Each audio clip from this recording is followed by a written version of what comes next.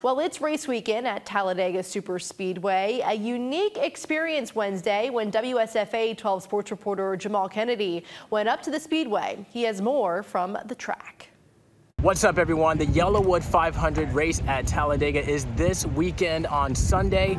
It's another one of those NASCAR Cup playoff races, but before we get to that, today we've got the driver experience. We're gonna get into the car and we're gonna find out what it's like to be behind the wheel as it travels around the track. But first, before we do that, I've got to get into one of these suits back here and get dressed and ready. All right, the most important part of getting ready is finding a suit that fits.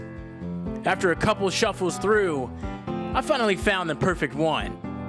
We've got our suit. It's time to put it on.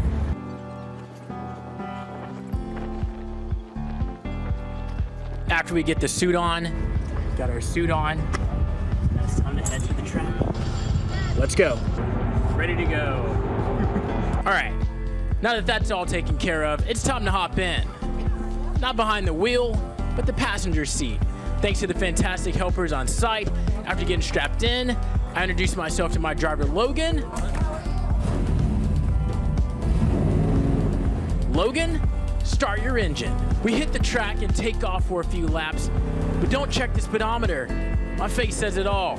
Up to near 200 miles per hour. That's serious speed. After a few laps around the track, we bring it back into pit row.